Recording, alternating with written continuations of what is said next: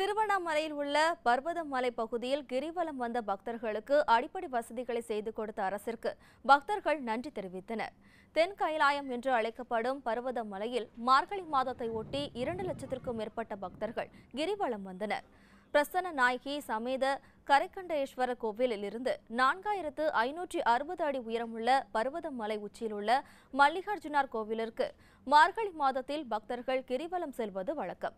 தமிழகம் மட்டுமின்றி வெளிமாநிலங்களிலிருந்து வந்திருந்த ஏராளமான பக்தர்கள் இந்த கிரிவலத்தில் பங்கேற்றனர். பக்தர்களுக்கு சாலை வசதி, கழிப்பறை, ஆரம்ப சுகாதார நிலையம், நடமாடும் மருத்துவ வாகனம் என பல்வேறு வசதிகள் ஏற்பாடு செய்யப்பட்டிருந்தது. மேலும் அதிமுக சார்பில் மலையை சுற்றிலும் பக்தர்களுக்கு அன்னதானமும் வழங்கப்பட்டது. பல்வேறு சிறப்பு வசதிகளை செய்து கொடுத்த தமிழக அரசிற்கு பக்தர்கள் நன்றி தெரிவித்தனர்.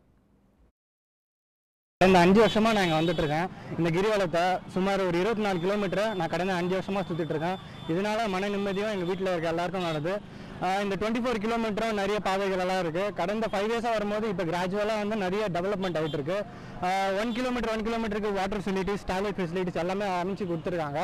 இதனால வர எல்லா பக்தர்களுக்கும் நான் ரொம்ப இது பண்ணியிருக்கேன். ஐ லைக் டு தேங்க் இதோட எம்எல்ஏ பன்னீர்செல்வத்தை அவர் ரொம்ப தேங்க் பண்ணிக்கிறேன். இது போன்ற முக்கிய வீடியோக்களை உடனுக்குடன் தெரிந்து கொள்ள NewsJ யூடியூப் சேனலை சப்ஸ்கிரைப் செய்யுங்கள்.